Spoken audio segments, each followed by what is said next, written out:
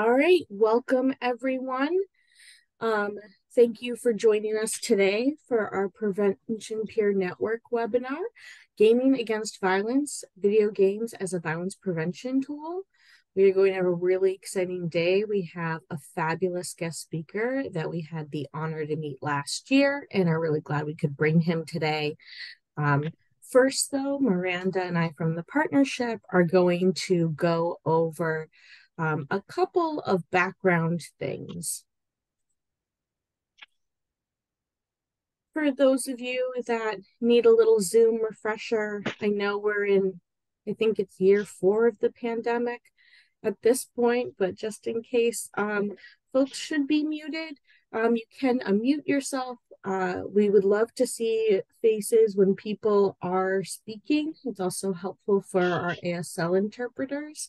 So you have the ability to turn your cameras on and off. However, if you can't for some reason, that's understandable. You can put things in the chat. Closed captioning should be enabled for folks, and you have the ability to raise your hand as well as add some fun reactions and expressions throughout using the reactions button. So we're just going to do a quick land acknowledgement as well. So we acknowledge that we are on the homeland, on the traditional territory and homelands of California Native peoples. These nations include over 120 federally recognized tribes and many other non-recognized tribes that are all very culturally diverse. We thank these nations for their generosity, and we keep them in our hearts and thoughts as we are in the space today, this week, and every day. And I'm going to put in the chat a link so that way folks can find out whose lands they are on if you aren't already aware. You can also text the number that is going to be listed as well. If I can copy paste. There we go.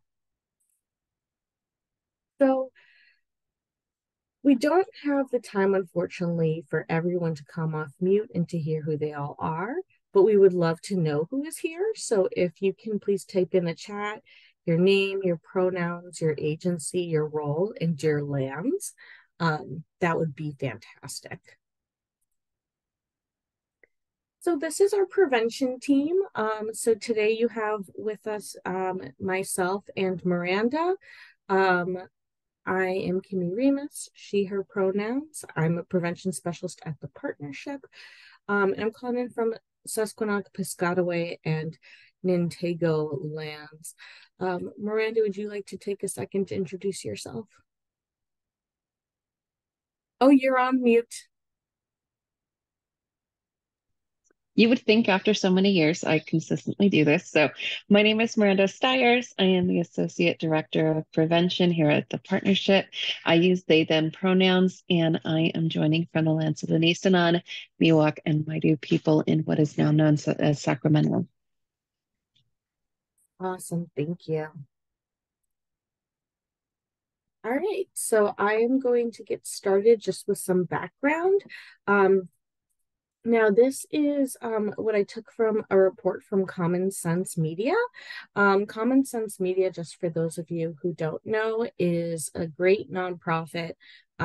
It's research back, and it is a great source for getting different information about youth and media use, whether that's social media, video games, TV shows.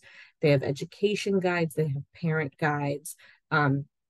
So it's a really awesome resource. I'll put that in the chat as well for folks, so that way they can access and look up things at another time. So this came from their census that they did in 2021, so a couple of years ago, but still very relevant. Just to get an idea of how much are teens and tweens using, because I think we sometimes like go, oh my God, like what's up with the youth and all their technology? And so we can see here that this is about average daily use. And so, you know, things are pretty in line with each other, and about what it looks like. There are a couple of differences, um, in between these two. It seems that teens might use um, this a little bit more than tweens do. Maybe that has to do with parental restrictions. We don't know. Um, there also are some minor differences between things like gender, race, ethnicity, and household income. I want to point out that this is a binary report, though. It's not, unfortunately, looking into the uh, queer youth who are maybe gender nonconforming or non-binary, because it just says girls and boys. Um, but just to give you a little bit of an idea of what we got going on there. Um, and to continue, so are they a big deal, video games? And I would say that they are. For folks that enjoy this activity a lot, I think a lot is an interesting measure because it had other measures as well. There could be youth that are using these outlets, but less frequently, of course, too. And so we can see that maybe online videos, particularly with TikTok these days, are very popular, but video games, particularly with tweens that are very impressionable age. So if we're like thinking it's starting off at age 8, if almost half of tweens enjoy video games a lot, that's a big number in my opinion. And so we also can see from this report that with and when it says mobile games, it means using either a console of some sort, like people like their like Switch or Twitch. I'm not as familiar with these things, in or with their phone games as opposed to like other traditional video games, which might be through like an Xbox, a PlayStation, or a computer console. So that's the differentiate. Oh, it does say down at the bottom what that's referring to. Um, what those different consoles are. And so we can see queens using mobile games again, almost half every day, almost half enjoy them a lot.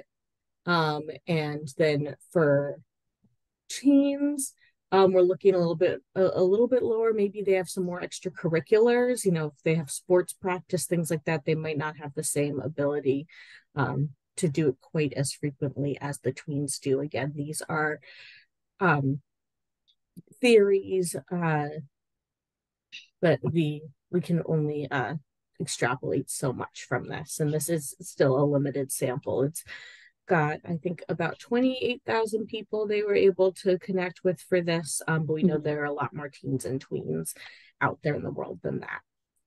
I am going to pass to Miranda now, so that they can talk about some of the history around violence in video games. Yeah, so for I guess it's historical context given my age.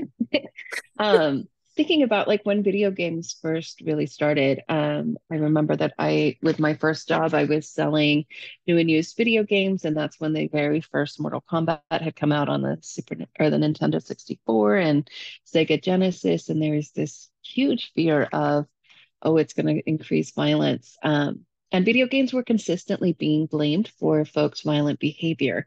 Um, Kind of ignoring that violence has always existed in society, and it's completely disregarding the very clear um, risk and protective factors in our communities. So there's been a lot of like anecdotal information of there's a clear connection between video games and aggressive behavior, and pointing to those who have committed acts of violence. I know, especially after the shooting in Columbine, there was a huge push, and when video games were shown to like not be the cause, then they started going to music. It just kind of became this continuous thing. But if you look at the numbers of how many people are playing video games, particularly in the slides that Kimmy had shared with how many tweens and teens, you also have folks from my generation in their 40s to 50s who are playing video games. And um, they have found that it actually can curb violent behaviors. Um, so there's a lot of misinformation out there. So I encourage folks, if it seems really kind of that clickbait, oh my gosh, this is happening, take that with a grain of salt and really look into what those sources are. And if we can go forward, thank you. Yep. We are back to me now. So make me, okay, I think my spotlight is showing. Uh, so some news around video games. Because there is some more context around this too. So just to know, I know there are folks on here that aren't in California, but since we're the California Partnership to End Domestic Violence, there was a law that they tried to pass to ban selling violent video games to minors. That law did not move forward.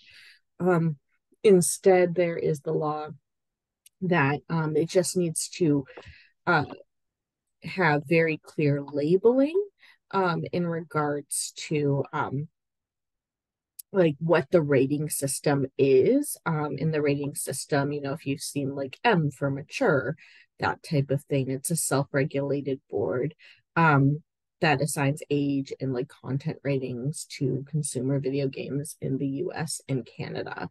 This actually kind of turned into a court case in 2009. And with that, it was protected by SCOTUS that video games are protected by First Amendment rights. It also has been interesting. I discovered yesterday, because news is ever evolving, that there is a push. Hold on, I just want to make sure I'm getting this 100% correctly, because as I said, I was reading about this yesterday. That there is a gun company, unfortunately, reportedly made a deal with some game makers to market guns to kids. And that is allowed to happen, which is a little scary and kind of seems um, a little contraindicated to what we were just saying about how violence cannot be attributed only to certain factors. But obviously, we don't want things like guns marketed directly to minors. Um, and the ban was blocked under appeals because of the right for youth to use firearms under supervision. It's also important to remember that each state has different legislature, but we're talking about California here. And also just wanted to point out, again, with some of the known harms, Gamergate, because not everything is just black and white. There's multiple sides to things. Gamergate is a misogynistic alt-right harassment campaign that tries to threaten and reveal personal information of certain individuals to a broader community that could cause them harm. So that is a real thing. And social media platforms in general aren't really good at discerning hate speech from First Amendment rights. Um, I mean, people do have the right to say what they want, but not necessarily from the consequences of those words and of the ability for private organizations to maybe address threats. And we know that violence against women and gender nonconforming folks, which is what Gamergate tends to do, is a precursor to all sorts of violence. In that there was recent studies with adults, there are those gaps in research that Miranda was saying, but that a lot of female and gender nonconforming video gamers will hide their identities online and not display their religion or sorry, I don't know why I said religion, gender, also religion, pronouns, that sort of thing, in order to protect themselves. Um, and, but on that note, we're going to now talk about positive things again. So it's thinking about how much, as particularly during the early days of the pandemic, how much it increased in terms of people using video games as an outlet because they were um, for folks who were able to stay home, but also for folks whose jobs were shut down. It was being able to have a sense of connection and community as folks were going through online gaming, and there was a definite increase in video game usage, particularly with the online. I am a Pokemon Go player. Um, it gets people outside. It's you know, very much a come as you are. When I had first moved to Sacramento, that's actually how I became connected in the community, meeting my partner, my roommate, a lot of friends, learning the city. It became a way to interact with people. And uh, through that, I met a lot of folks who this is how they're maintaining their sobriety. This is how they're maintaining their mental health. This is what gets them out and interacting with people to, no problem, to be able to interact. Um, there were folks in our team in our group who had really severe PTSD, who were veterans, um, and this was a way for them to interact with others and to connect. Um, so there can be positives, there can be negatives, of course. Also, there's the benefits that have been shown, and I can find the studies around critical thinking and design skills, improving hand-eye coordination, and particularly for folks who have different um, disabilities, neurodivergent folks, that it can, again, create space where they can interact in a safe environment. Particularly like through Minecraft, there's huge amounts of connection there. Um, and it's not to say that any one game is going to be better than any other. Um, and for some folks, being able to get their aggression, like there's been studies around being able to get aggression out through a video game and not acting that out in society. So all that to say, um, games are complicated. And when we look at games like Grand Theft Auto, I know that a lot of times is brought up, and I have had a lot of I love that you met your husband through Minecraft. Um, like with Grand Theft Auto, it's a way for folks to be able to connect with others. And um, looking at kind of how those stories have evolved was one of the conversations I would frequently have when I was working with youth in particular through the juvenile hall or any of the teens that I used to work with in a local program was being able to talk about, okay, what are those relationships and what are some of those dynamics that you see in terms of the characters? And that would open up an avenue to be able to have conversations where I wasn't demonizing the games, but just acknowledging what was taking place and kind of how it's evolved. Pass it on back.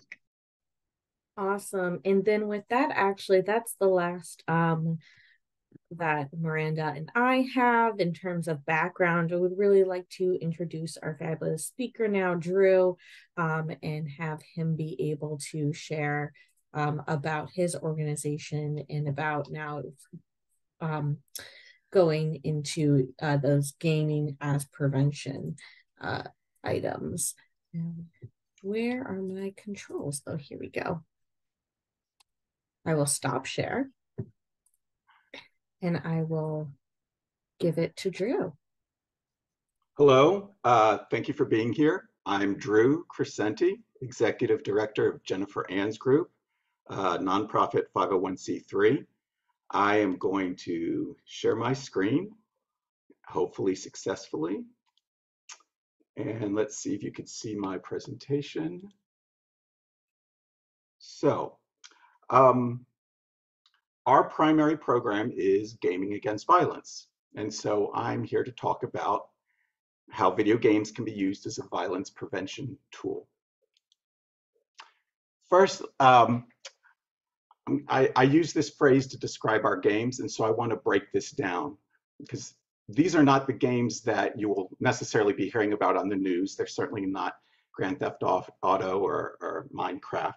Our games are intentionally designed, pro-social, bespoke video games. Intentional. These are purposefully created to accomplish something beyond mere entertainment or profit. Pro-social, behavior or intent to benefit others, promoting behavior that's beneficial to society. Bespoke, they're custom made for a purpose in our case. And video games, unlike the definition that was used a little bit earlier, when we're talking about video games, we're basically talking about digital games. And when we say games, you could think of kids running around as having fun.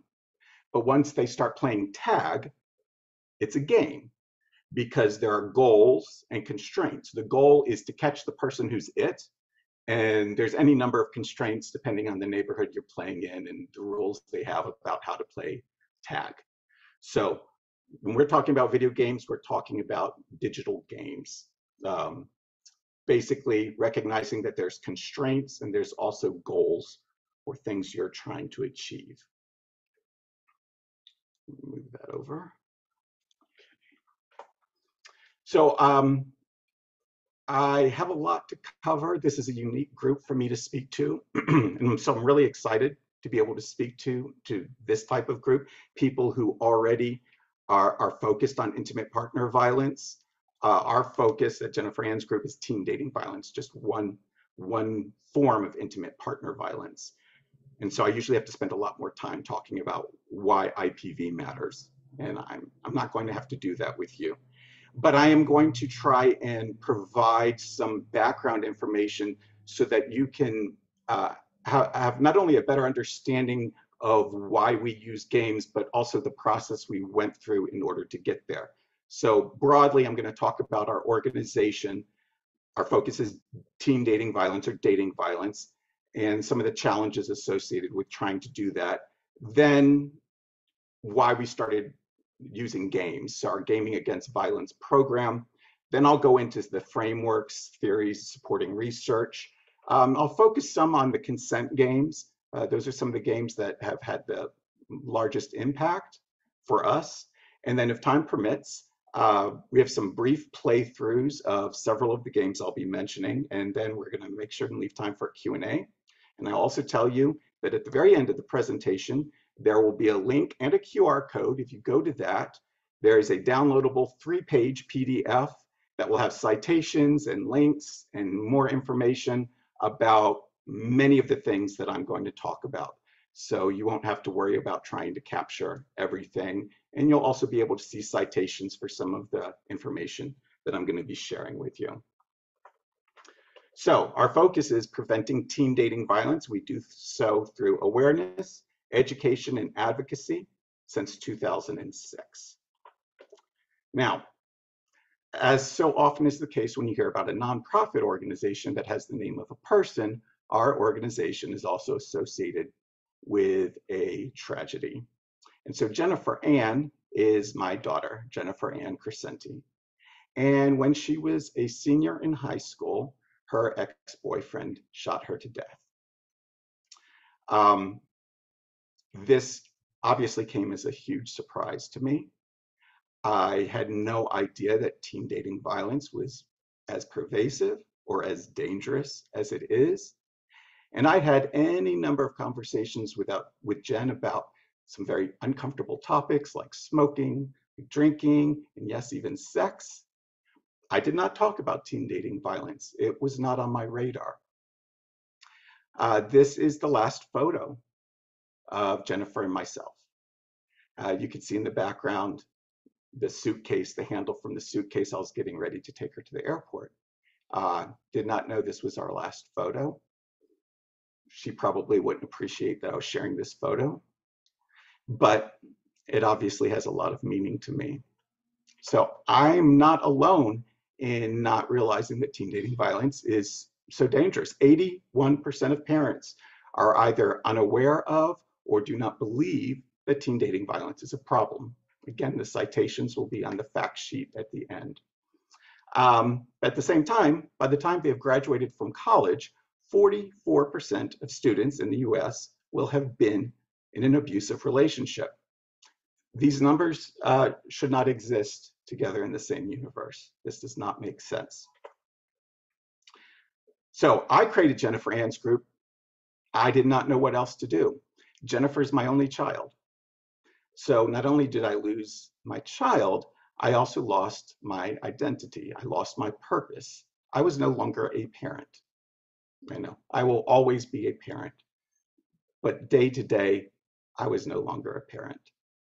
I did not know what to do about that. Everything I tried to do was meaningless. It became really important to me, not only to continue to feel like I was being a parent, but also to prevent other families from going through this just really unspeakable, terrible harm. So our focus for preventing teen dating violence is to increase awareness about TDV. One of the interesting things that I found when Jennifer was first killed, I had a traditional job at the time, and coworkers said, "What happened?" I said, "It was teen dating violence." They would have to parse through that label, teen dating violence. They were not familiar with it, and they said, "Oh, is that a thing?" I said, "Yeah, apparently, I mean, it is a thing." And obviously, I've learned more about how much of a thing it is. Beyond increasing awareness about TDV, also provide educational information for teens themselves, for parents, and also for teachers. We know that teachers are one of the groups of trusted adults that young people will often turn to and get advice. We also know that they might see in the classroom or in the hallways some unhealthy behavior, some potential warning signs about a relationship that is abusive. So teens, parents, and teachers. Then change unhealthy attitudes or beliefs, and also advocate for educational policies and protective orders. Unfortunately, temporary protective orders in this country were formed around domestic violence. And domestic violence means different things to different people, but the legislatures who created protective orders very often would say, you can only get this type of protective order. This is somebody that you have children with, or you are married to, or you live with, the kind of things that would not apply to a 15 or 16-year-old in high school. So now most of the states do allow for protective orders, and this has been slowly evolving. And the other legislative issue that we've focused on is having states pass laws requiring that school districts, for example, have formal policies regarding teen dating violence. So if a young person goes to the nurse, to a counselor, and says, "I'm being abused," or "I'm being stalked," or "I'm being whatever," that instead of them saying, "Oh, I wonder what I should do," they open up the manual and they turn to the page that says, "This is what you do if there's teen dating violence." Just like this is what you do if there's a blizzard or an earthquake, right? We need to have formal policies. And so we did assist in getting Texas in 2008 requiring that all school districts did have formal policies about teen dating violence. So not necessarily educating teens about this, but that the school districts themselves had policies and regulations. So what we tried to do, very small, I'm doing this out of my house. I do have a technology background. The very first thing I did, I created a website. A lot of that was self-preservation. It was something I knew how to do, and that's what I did in the week or two after Jen was killed. I just created a website. I turned to what I knew how to do. I tried to feel like I had some power over a situation in which I had no power. So some traditional outreach efforts, we now have several websites. Also social media, we created educational cards, little plastic cards with warning signs of a potentially abusive relationship. We also created bookmarks. Bookmarks were a lot cheaper to produce.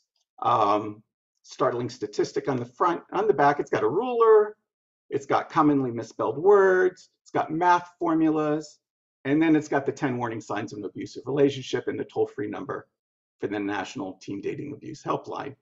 The idea was have them keep this because the math formulas and the ruler and all of that, but then when they needed it, they had the warning signs and they knew where to call for help. So between the cards and the bookmarks, we have distributed over 500,000 of those throughout the US at no charge. But there's several issues with that. One of the issues is that every time people order the cards or the bookmarks, we have to pay for them. Then we have to pay to ship them. We also have to store them in my house. We have to pack them up. We have to do all of those things. So I wanted to find something that was maybe digital, something where if they ordered 100,000 of them, I didn't have to go purchase 100,000 of this thing and ship it to people. Because if it's digital, it just scales effortlessly. And it also keeps working while I'm asleep. So we tried any number of things, digital things and otherwise, to try and reach young people. Because part of the problem with all of these other things, the websites, the cards, the bookmarks, that meant we had to have an organization or a school that had enough interest about teen dating violence for them to go online, search for information, find us, order these things, and then share them with teens. It's like, okay, I need something that's that has them coming, not looking for us, because this is something that's very little awareness, but instead, maybe they're wanting to seek us out, or there's something more. I tried a t-shirt design competition, and it was cool. We got a cool design out of it. Didn't really get the traction I wanted. Poster design challenge, and I've seen a lot of organizations do things like this. After Jen was killed, I did go ahead and attend law school in order to become a better advocate. So while I was in law school, we had a law school paper writing challenge. Again, I was trying whatever I could, basically the strategy of throw everything at the wall and see if anything sticks. Problem, continued to be, parents were still unaware. Schools, even if they did have this mandate to either have formal policies or to teach this information in their schools, these mandates were either unfunded or the school districts were generally underfunded. And unfortunately, at least in the US, we have a very unhealthy culture when it comes to how we portray violence. It's not just video games, it's also movies, it's books, it's music. It's a lot of things that we would not want our children to engage in, but that we have storylines that often regard this behavior as aspirational. So these are significant challenges for us to overcome. I said, how about video games? At the time, Angry Birds had been really popular. I was like, wow, if we had a game like Angry Birds that people really loved the puzzle aspect of it, and they were just playing this all the time on their phone, we could have little factoids on the side. Teen dating violence, here's some warning signs. Because they're enjoying the game, they'll be reading the messaging. So my approach at that time, or what I was hoping we could achieve, was fairly limited. It was basically more about some knowledge transfer and increasing awareness. But if that worked, that'd be great, because here with games, meet teens where they are. Instead of asking them to come to me, why not go to where they are? And as you saw earlier, the statistics, a lot of teens play games. A lot of other people play games too. I'll point out, I very often will hear from someone, oh, I never play games. And I'll say, well, do you play solitaire on your phone? Well, yeah. Well, I mean, that is a game.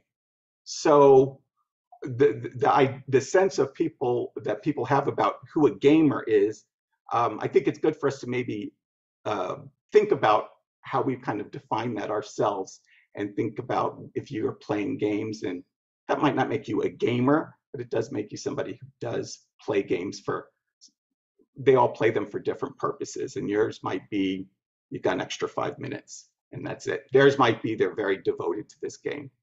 So the other thing about video games is we know that teens prefer this medium. If they prefer the medium, that means they're going to be more receptive to the lessons learned, rather than having somebody talk to them or talk down to them. This is something that will meet them right where they are without judgment, because it's a game. And then the other thing was, maybe the media would cover this if I said we're going to prevent violence with video games. So, I mean, why not? Now, at that time in 2008, creating video games is very, very different than it is today. Today, there's many platforms and there's many independent game developers that are able to create games without necessarily getting into all of the really complicated and involved development that you needed to get into at that time. I didn't know how to make a game. I have a technology background, but I had no idea how I would create one, and I did not know what that game would look like if I could create one, and I didn't have the budget to hire people because games can be very expensive. They have games that with budgets certainly the tens of millions of dollars. So I didn't have tens of thousands of dollars. So I said, well, okay, why don't I have a contest? Because out in the world, there will be people who will have very clever ideas about teen dating violence and how to create games around that. And I will offer $1,000 to have somebody in the world create a game that we can then use to promote this. And let's see if this works. So in 2008, the Life Love Game Design Challenge was born. And I came up with this rule at the very, very beginning, is that these games could not have any violence in them. There's several benefits to it. My initial thinking was, okay, if this was Hollywood, just like a Hollywood movie, the beginning of the game, some terrible tragedy is going to occur. Your sister or your friend or somebody like that is going to be killed, and you spend the rest of the game trying to track down the killers and get your revenge. Okay, that is not the space we wanted to be in at all. The other thing is there's something intriguing about this. Can you create a game about teen dating violence without using any violence in the game itself? That constraint, for one thing, is going to require that the game developers be more creative. And for another, again, I was hoping the media would appreciate this and would want to write about it. And we've run this contest every year since. I will say we did get media coverage that first year, including a very brief blurb in Newsweek, of all things. Okay, so this was something for me to stick with, because we did get a few entries that year. We got one game that worked well enough that we were able to give some prize money, and we were able to share that game. The topics have changed every year. The first several years, it was strictly teen dating violence. Since then, we've gotten a number of topics that either fit under the IPV umbrella or deal with protective factors that would help prevent violence generally. Our games they're all trauma informed. We strive to be inclusive. The reality is we're very limited in our resources. And so we will continue to work to be more inclusive, but we recognize that we're not quite there yet. We have now produced and published dozens of these games. The games have come from close to 20 different countries, including Russia and Ukraine, for example, but all from Argentina to Vanuatu, India, Ireland, many countries, a wide variety of game types. Most have been narrative games, so basically they're telling stories and that you're making decisions which will then branch the direction the story goes in. You can think of choose your own adventure style books. Depending on your age, you may or may not be familiar with those. And the games are our goals are no longer just limited to awareness and education. The things that are blue, those are things I have a slide on later, so I won't elaborate on it till I get to that slide. So that's a reminder to me.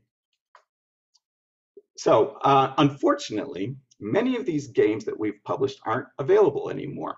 One of the problems with being on the cutting edge is that the technology you're using might not be around forever. And so if you're familiar with Flash, most of our games were Flash-based at the time. And those are games that you could play in your browser, but for a couple of years now, Flash has not been available anymore. One of those Flash games we have converted to a game that you can install. If you have Windows, you can install it and play it. But it is a fairly cumbersome process, and so it's going to be a little while before we can make the other games available. I would say in this graphic here, the one in the bottom center that says Grace's Diary, that's the one we've converted. All of these other games are Flash-based. So right now they reside on my computer or on our server. Unfortunately, they are not publicly available right now, but we will get there because I do have the source code and I do have the licensing rights for all of these games. So the different topics that we have focused on: bystander awareness, connectedness, that's the theme for next year's contest, consent, 2017, the consent games have really had a huge impact. Excuse me. Critical thinking, that was the topic for this year. And we will be releasing the first winning game, critical thinking game, later this month in October. So it's called Mushroom. So look out for that. It's a very clever, cute game. And we're hoping it's going to be played in a lot of classrooms. Cultural impacts. So this is really, what impact has your culture had on what you regard as a healthy relationship? What's acceptable behavior in a relationship? And how about gender roles? You know, are these traditional gender roles, or are we treating everybody equally, or at least striving to do so? Gaslighting, healthy relationships. We have a game called Honeymoon that I will talk a little bit more about later, but that really has been very successful for us in terms of classroom use to get them to allow young people to see what a healthy relationship looks like. Media literacy, very important. And we have a dedicated website for a media literacy game, which will be in the links later. Power and control, which is, you know, the underlying dynamic behind abusive relationships. Resilience, and this is another protective factor, and that was the theme last year. We've released 2 resilience games so far. We have 3 more to release. We're hoping to release one of those resilience games in November. And then teen dating violence itself, you know, games where it's a narrative-based game and you're learning about the warning signs of a potentially abusive relationship through that game. The process for the contest, and I'll go over this fairly quickly. February is Teen Dating Violence Awareness Month. That's when we announce the contest and whatever the rules are for that year. We, for the past 6 years or so, have divided the contest into 2 stages. I found that people were submitting games and they were spending many, many hours on creating a game where they were way off the mark. They were not really achieving what we were looking for. So now what I've done is I have a 2-stage process where stage 1, they submit a game pitch. So it's just answers to questions. They just have to write text. This is my idea. This is how I'm going to do this, this, and this. Go through all of those game pitches and we pick a dozen or so to be finalists because we know they're on track. They get it. They're going to do what it is we're looking for. And we don't want the people who don't get that to invest too much time in it. So then we give them, depending on the year and the contest and what our budget is like, 3 to 5 months for the finalists to develop those games. We then have between about 12 and 16 judges every year who are subject matter experts in one form or another, either when it comes to game design. Many of them are professors that teach game design at universities, mostly in the US, but also in Europe. Or we have people who work with domestic violence organizations, or are psychologists or school counselors. So we try and get a mix of both of those types of groups. But for example, when we had resilience, we tried to bring in some people who are experts with resilience, including somebody, I'm in Atlanta, somebody else who lives in Atlanta who produces a video series that appears on PBS. It's an Emmy Award winning series about resilience. And so he was a judge last year for resilience. So depending on the year, we try and bring in different types of experts. And then we adapt the games. Once we select the winning games, we adapt them based on the critiques from those judges. So first of all, obviously, if there's something traumatizing, we address that. To the extent that we can be more, we can recognize all types of people. If possible, we try and bring that into the game. And then we look at the critiques from the judges. And sometimes it only takes a month or two for us to get that game ready to publish. Sometimes it takes much, much longer. There are games from several years ago that still have not been published, and we hope to publish them one day, but it will take some time. But Mushroom, I think we announced the winning games in September, and we're releasing it in October. So for us, that's a quick turnaround, and that's great. And it'd be great if we could do that more often. And then, as I said, we publish them once they're ready. Something we've started doing more of, but really want to do much more of, is also creating guides for parents and resources for classrooms. We've only done that a few times, but last year's resilience game, One New Message, we did release a 2-page lesson plan that standards aligned to California and to Georgia. We use California because many other states look to California, and we use Georgia because that's where I am, and we want to try and get those games into the classroom here. And that game, by the way, is actually on PBS now.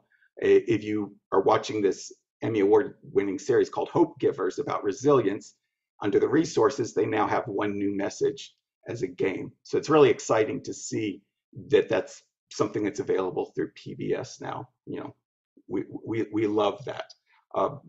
Right now for Mushroom, we have an educator who's currently working on a lesson plan for when we release Mushroom. We'd like to release the lesson plan at the same time. Now, originally, you know, it was about awareness and knowledge transfer. 2010, we had this game that really changed this for me. It changed how I perceived these games and what they were truly capable of.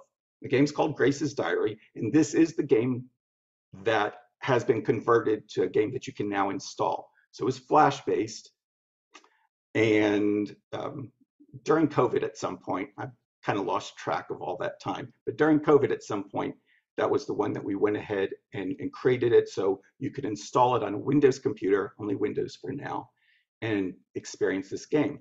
The game came from Thailand. I was really excited that we had reached out as far as Thailand. And also I was fortunate when I was a kid to go to elementary school for 2 years in Bangkok. So I was excited about that as well. And this game really resonated with people. These characters, the players really cared about them. And one of the reasons for that is that the protagonist in the story, the main character, the one that you're controlling, they are not the target of abuse. It's their friend who is. And that's really important. And that makes a difference because it's a lot safer as the player or as a parent who's evaluating this game or an educator evaluating this game, that the young person is not, oh, I'm in an abusive relationship and I'm having to contend with abuse. Instead, it's like, I'm worried about my friend. The other thing is, sometimes when I talk about teen dating violence, parents will say, my teen doesn't date, and they won't date till whatever absurd age that is unrealistic. And there's no point in me arguing with them because then we're having the wrong conversation. So instead, I say, do they have friends who date? Because if they know about teen dating violence, then maybe if their friend comes to them for advice, they know where to point them, or maybe they can help identify the warning signs of an abusive relationship. So this friend aspect is safer in a lot of ways. And I think it's a good strategy when you're dealing with traumatic storylines or just trying to be trauma informed. And then the game itself, just this delicate, sketchy art style and pleasant music. Very straightforward game mechanics. The story is, this is Grace here, and it's her friend Natalie that since she started dating Ken last summer, their relationship has become a bit strained. Their friendship has. She's not as accessible, and it seems like maybe she's not doing as well in school. Some things that are, you know, possible red flags. But she realizes, if I call Natalie up and say, hey, I think Ken's bad for you, well, that's not going to work. Natalie's going to say, oh, you're just jealous, right? So she says, you know what I need to do is I need to search my memory for certain incidents that I've observed that have been unacceptable or unhealthy in some way. And I'm going to keep a note in my diary It's Grace's diary. I'm going to keep a note for all of these things I identify. And once I've come up with enough of these things, I'm going to call Natalie on the phone. I'm going to have a conversation with her. So you're just searching Grace's room. And a lot of the things are, oh gosh, why do I still have that in here? I need to throw it away. But some of the things are, this is a flyer from a party that she and Natalie went to. She said, oh, wait a second, I remember what happened at that party. And then you flash back to that story and you see unhealthy behavior. So after that flashback, then Grace writes in her diary, this is what happened at that party. And so as she explores her room, she continues to write things in her pad. And once she has enough of those, then she could say, I think I'm ready to make that phone call. And when she makes that phone call, depending on if you found enough things in the room, the dialogue will branch in different directions. And depending on all the things you found and how that dialogue branches, there's 3 possible endings to this story. And in only one of them does Natalie leave this abusive relationship. So I do try and point out to people there's 3 possible endings. Please play it again, because a lot of the reviews said, I can't stand this. I can't believe she went back to him. And we know the reality is it's not easy to leave an unhealthy relationship. We know the reality is that people leave many times to be back in that relationship, and that takes 6 times or so before they really have left forever. So we do encourage them to experience these different endings. One of the nice things is they're experiencing them safely, because this is not the real world. This is the world where you can make the wrong decision and it doesn't cost you your life. So here's some of the artwork to give you a sense of this game, this very low-key, sweet, endearing game with characters that have resonated with a lot of players. And I don't know if you're familiar with Wired, but I was really surprised to see a review in Wired from somebody named Geek Dad. And one of the things he said, I was surprised how much I learned about my own relationships, as well as having some really useful conversations with my family about establishing healthy boundaries. I said, this is brilliant. Here's an adult with kids who had not realized that he had ever been in unhealthy relationships until he played this game. Very meaningful to me. And then I found reviews that people were leaving on like gaming websites. And I'll just read a couple of them to you. Everybody should see this immediately, please. And these are teenagers writing these reviews. Wow. That was wow. Any game that makes my thoughts switch over to capital letters most of the time is truly amazing. This game does immerse you into its world if you allow it. Please allow it. So these were kids wanting other kids to play this game, to learn these messages. And I was blown away. And I said, okay, so beyond awareness and education, I guess we could use these games to persuade. So if people already had existing unhealthy attitudes or beliefs regarding gender roles or relationships, maybe we can change those after they play the game through the process of playing the game. Of course, we want change in attitudes and beliefs to then become a change in actions, but one step at a time. So a little bit about frameworks, theories, and supporting research.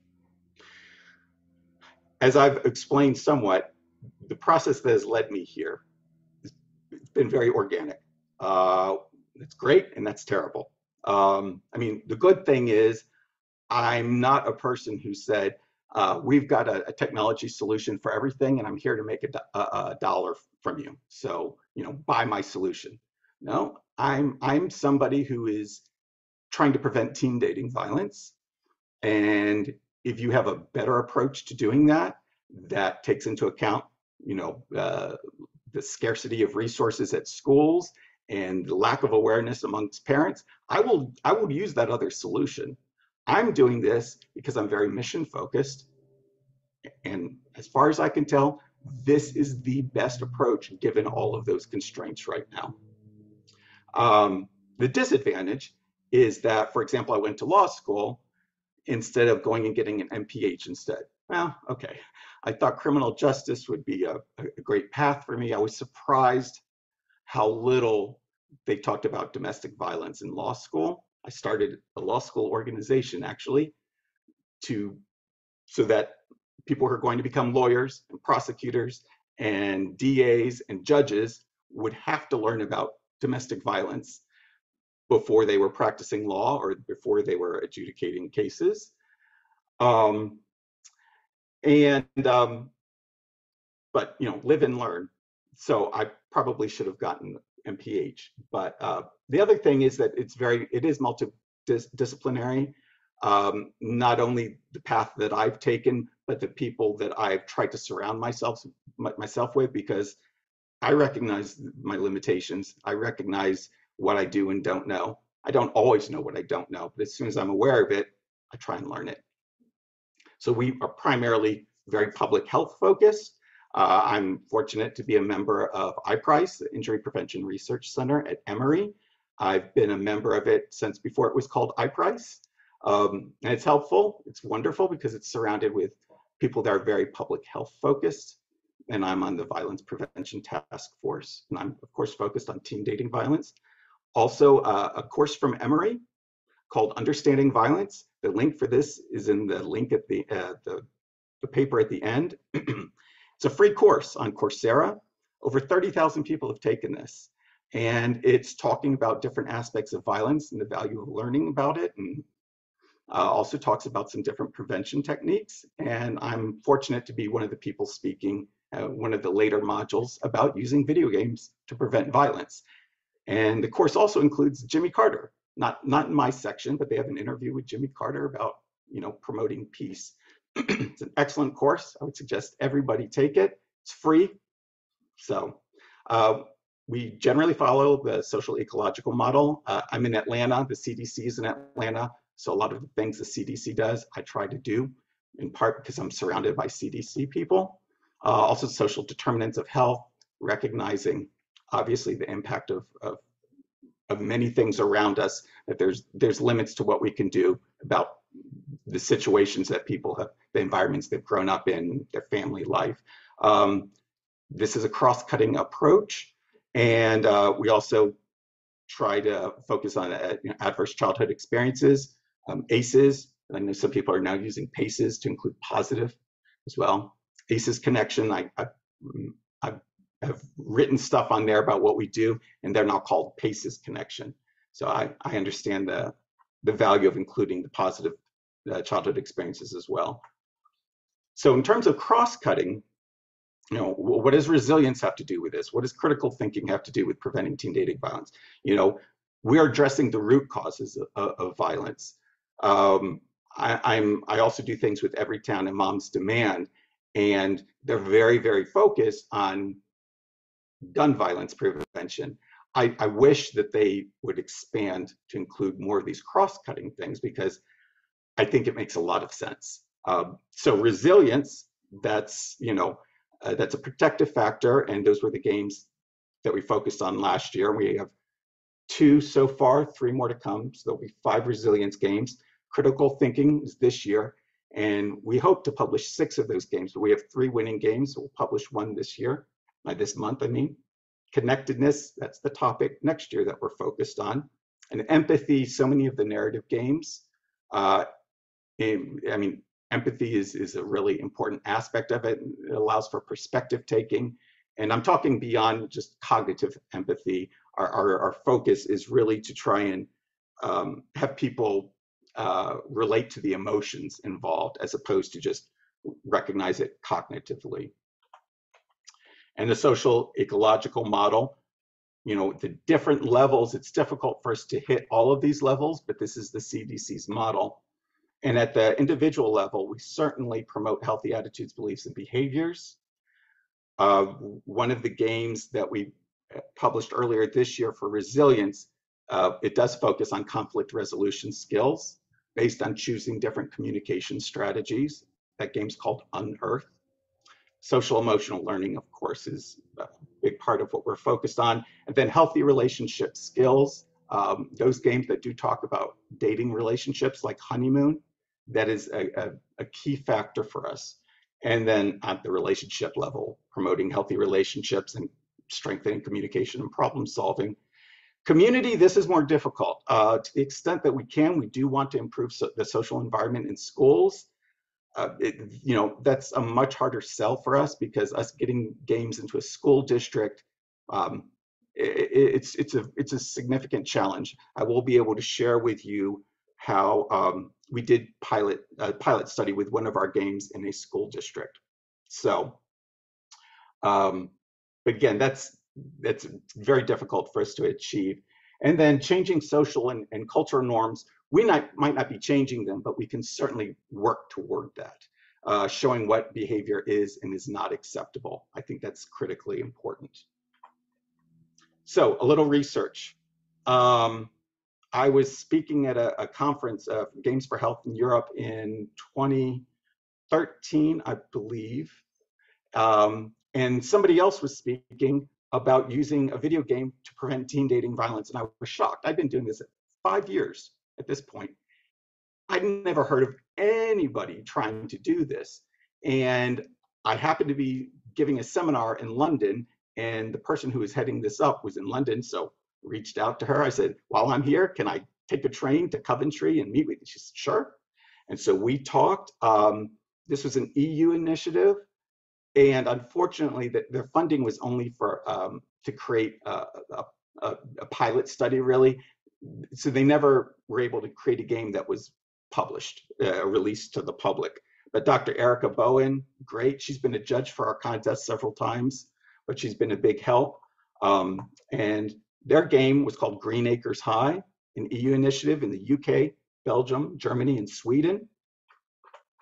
And this study, there's the link is in the document at the end of the presentation, but the name of the study is It's Like You're Actually Playing as Yourself, Development and Preliminary Evaluation of Green Acres High, a serious game-based primary intervention to combat adolescent dating violence, which is essentially what I've been talking about all this time. And the findings showed compared to the control, the people who played their game in Belgium, Germany, and Sweden, and obvious, this is, I call it the low-hanging fruit. The knowledge of DV increased, but we would expect that. But it was nice to see the aggression, generally physical and verbal aggression, all were lower with the game as compared to the control game. And then in Sweden alone, they did another they had additional information. I'm just being aware of my time. So again, it just showed significant changes for the most part. And conceptually, these games, especially since there's an intentionality behind them when they're created, it supports experiential learning. So if you're reading a book, you're not really engaging. So there's not really action. Instead, it's like just explanation of what's happening in the story. But with a game, you are actively involved. And I think that's good for all games and applicable to all. But when we're talking about emotional health, focused games or apps, it's really important, I think, discovery learning. So as opposed to just being given this information in a game, you often have to seek things out. So here we're exploring different things in the game in order to learn these things. So again, you are making this happen. And so you have greater investment in making that happen. It's not a brochure that you're reading where somebody's speaking at you with it. And also contextualized learning is huge, especially when we're talking about difficult, nuanced topics. You're learning about this in context. It's not isolated because especially if it's a narrative game, you understand all of the dynamics around what you're learning in that game. So it's in context. And then when we're talking about young people, they prefer this technology, they prefer these tools, and they appreciate that their preferences were considered in the first place. What that means is that they're much more likely to be receptive and open to those lessons that they learn. And when we're talking about sensitive issues like dating or consent, that's really important. And again, they're playing this game alone. Nobody's judging them. The game's not judging them. They're not talking to mom, dad, teacher, or counselor who they might feel like will judge them if they want to explore something. The game has no judgment. So I wondered, do our games work? I mean, it's wonderful seeing all of this information, but I want to find out if they are effective. So I decided to do my own study. And I wasn't thinking of it as a study. I was thinking of it as, let's prove to myself our games do what I'm hoping they do. Some background, my mom's a psychologist, so I grew up thinking things that maybe other kids didn't think in terms of what common knowledge, what people commonly knew. In 8th grade, my science fair project was classical and operant conditioning on guinea pigs. So, and I got an honorable mention at the county level. So that was great, but to me, doing something like this was just a way of proving to myself. And M-Turk, if you're not familiar with it, Mechanical Turk, it's something where you can reach out to people. It's a service through Amazon, but it's a very quick and easy way of finding a lot of people if you need to. So I got 86 unguided players. They played 5 of our games and then 1 control game. And all of the game players who played our games changed their attitude positively, but the control group showed no increase. I took all of my data and I said, this looks meaningful to me, but I don't know. So I gave it to a real researcher in the Netherlands who's become a good friend. And he said, you're almost a researcher. This is good. And he was able to put all of that together and we were able to get that published. And the link for that is in there as well. That same person, as part of his dissertation, he went ahead and did a study himself. He was at Erasmus University at the time, Playing Against Abuse, Effects of Procedural and Narrative Persuasive Games. So these were 2 teen dating violence games, but they were different styles. Narrative, I've talked about some. Procedural rhetoric, I won't explain what that is. But it's just a different style of communicating a message without being so obvious about how you're communicating it.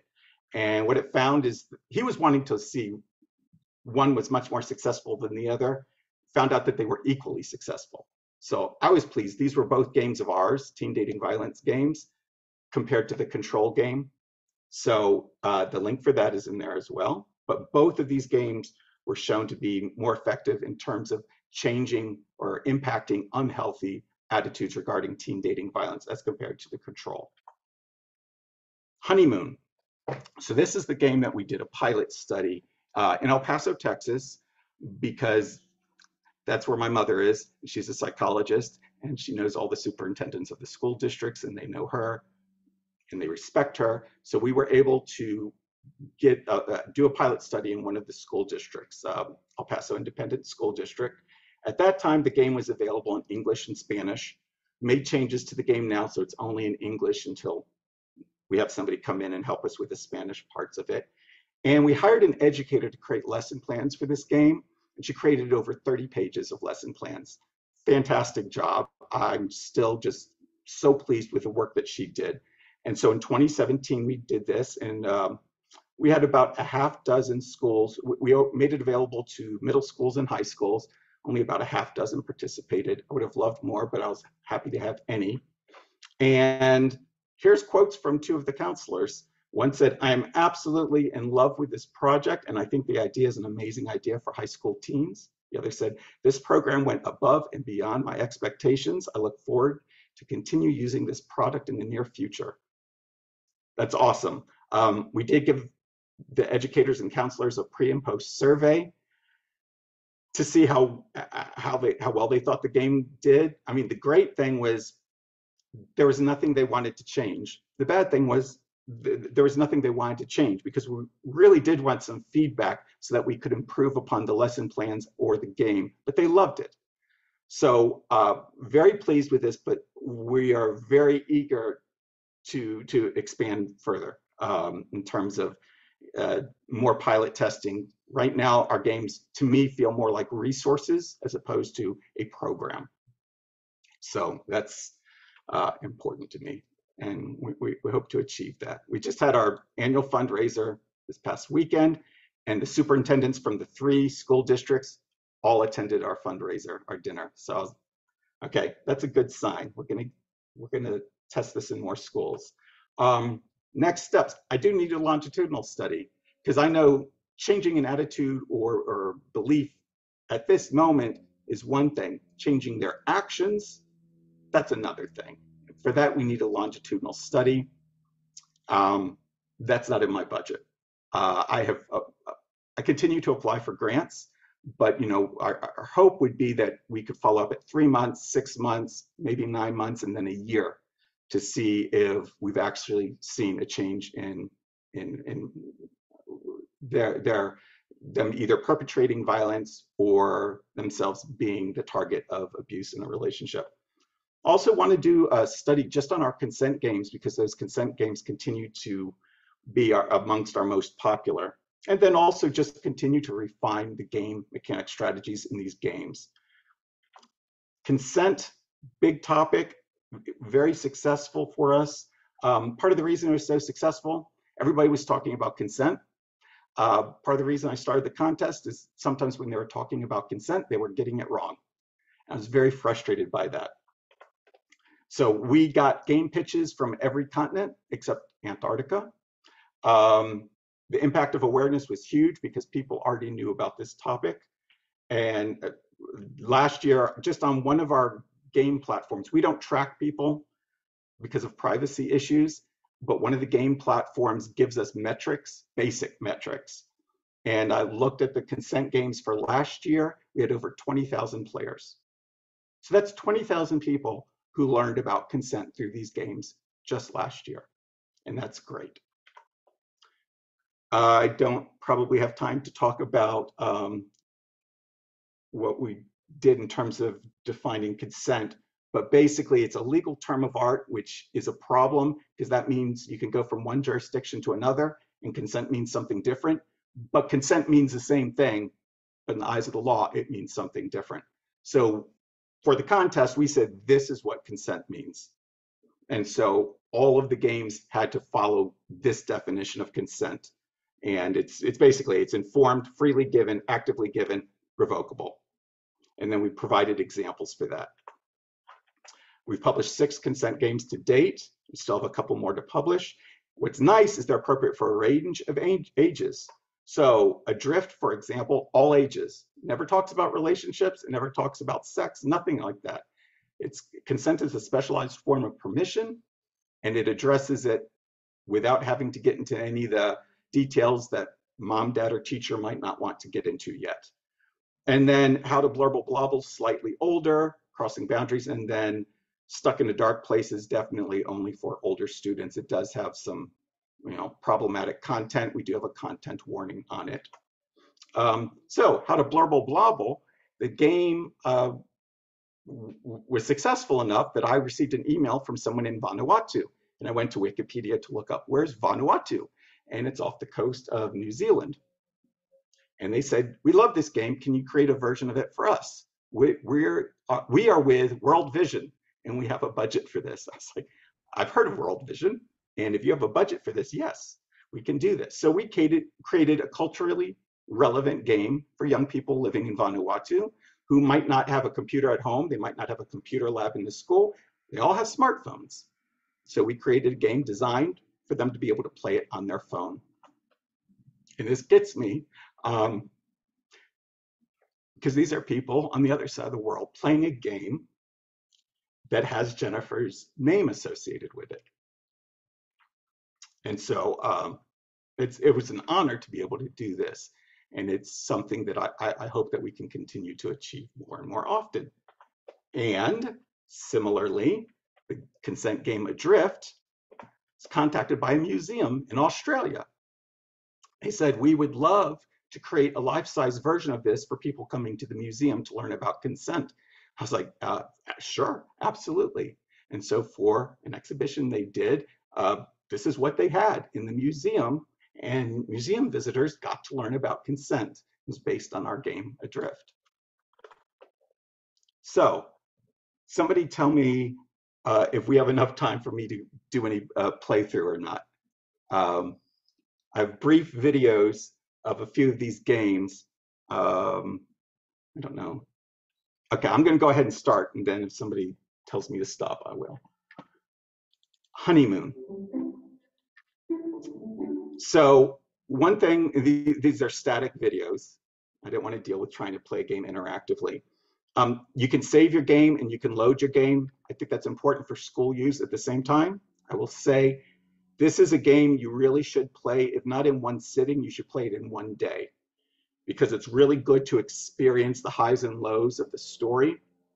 And honeymoon refers to that honeymoon period in a relationship when everything is incredible and it feels like it will always be incredible. And then we get to see how that evolves. So in this game, you can select your gender as the player, as well as the gender of your crush. It is binary. That's something we hope to expand upon in the future. But it does allow for us to recognize that boys can be the target of abuse. It also allows us to recognize that same-sex relationships can certainly be abusive. And this is actually one of the issues with the law, again, is that very often people in same-sex relationships weren't necessarily protected by protective orders, because there are these very old-fashioned ideas of what a relationship is. So we have included that, which is important, and it's a very cute art style.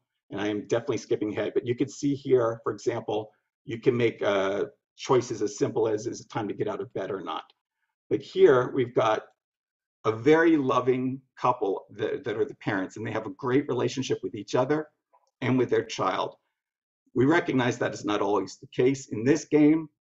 That's really important, and we do address that in the lesson plans. We do say, what if you didn't have a trusted adult? What if you didn't have this healthy relationship modeling to grow up with? You know, what is the impact of that? Because we know if young people grow up and they don't necessarily see healthy relationship modeling, and their parents are in older siblings, they turn to their peers who know as little as they do, or very often they look to the media.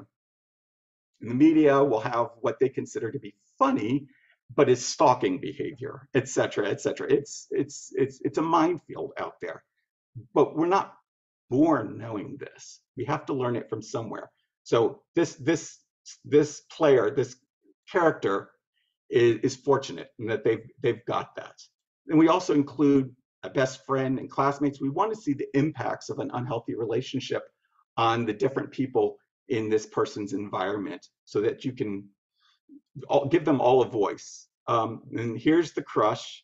If you're playing as the boy with a female crush, that's her. And it's very sweet, but we don't have the time to really go through all the dialogue, but it's very relatable.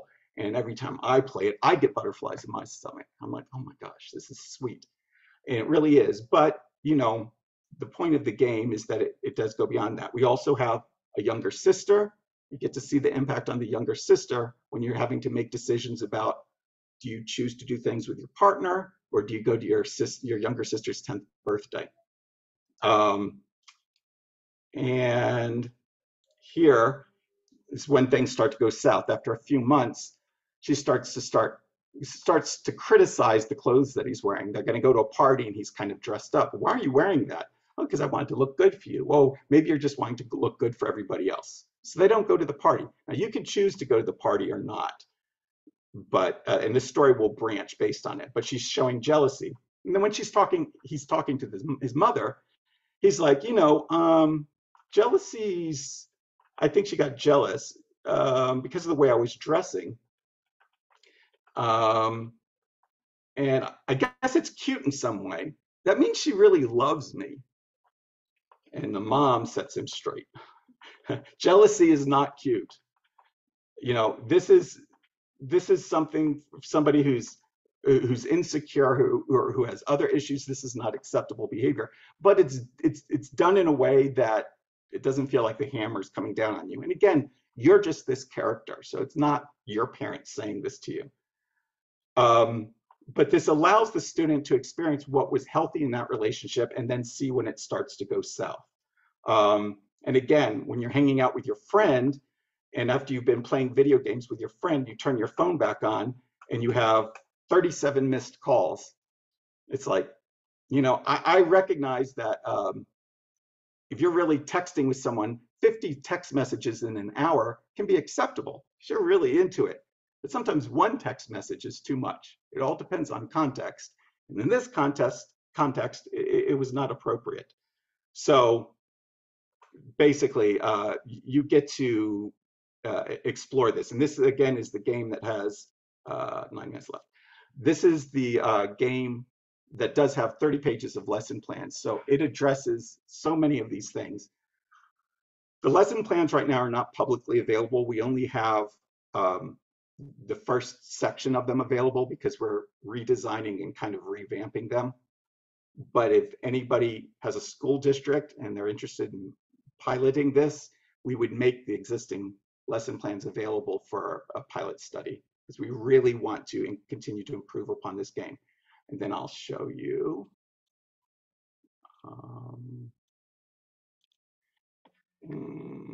I'll just show you a little bit of this. It's hard for me to pick. It's like choosing between my children. So this is, the music is cool. This is One New Message, very lo-fi vibes. This is about recognizing when you're stressed. Once you recognize that, coping strategies to reduce your stress and then respond appropriately. This is someone who's won a contest in order to go to summer camp for the summer. They're going to go to camp. Never been able to go. They're very excited to go. So this is like a really big deal to them. But this is how many days there's left till camp, and they've got to kind of get their act together. So, for example, one of the primary dynamics here, and we use this fairly often, is texting because people are familiar with it. So you get a phone call, you get actually a text from your mom, and it says, "I just talked to your teacher. You're failing 3 of your classes." And apparently you're supposed to be sent home with a report notifying me. And it's like, oh, what? I don't understand what happened. So this is how the conversation starts to proceed. It was embarrassing for me. You need to think about how your actions reflect on others.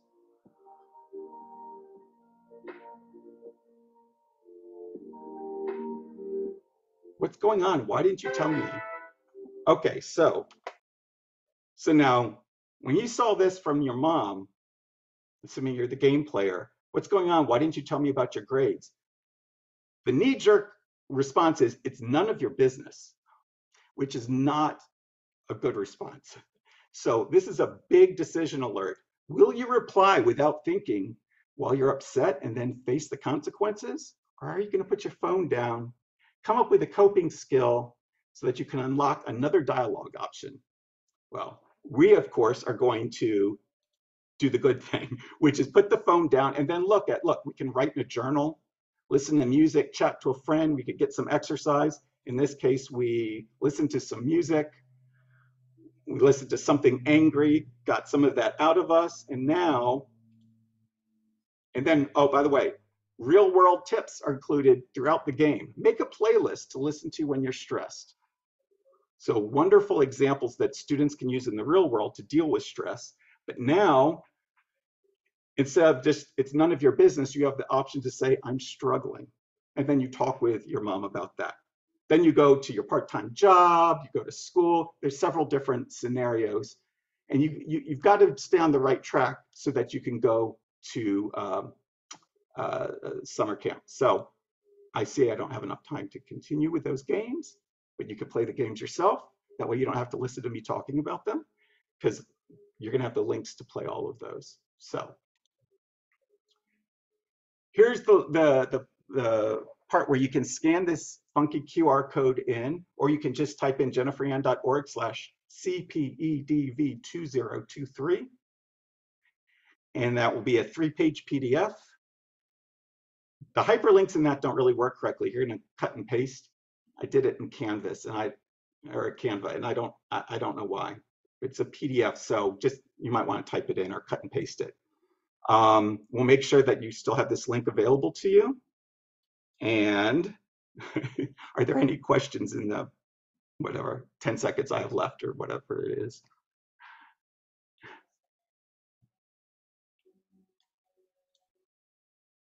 Are there questions for me? I have to, wait, I'll go to this so you can see. There's our contact info also. And I'll turn off the screen sharing somewhere. I don't see where it is though. I think I might be able to Thank you. stop your screen share. Thank you. Thank you so much, Drew, for that amazing presentation. For folks, thank you for being here.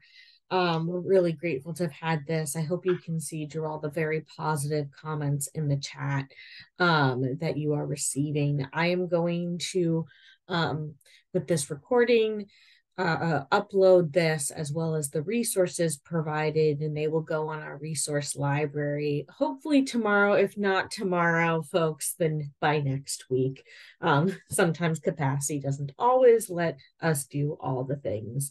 The one other thing I'm going to highlight is that we have an upcoming, this was our PPN webinar, we have an upcoming PPN call on diaper need as an economic justice issue next week. So I'm going to stop the recording, but thank you all so much for being here today.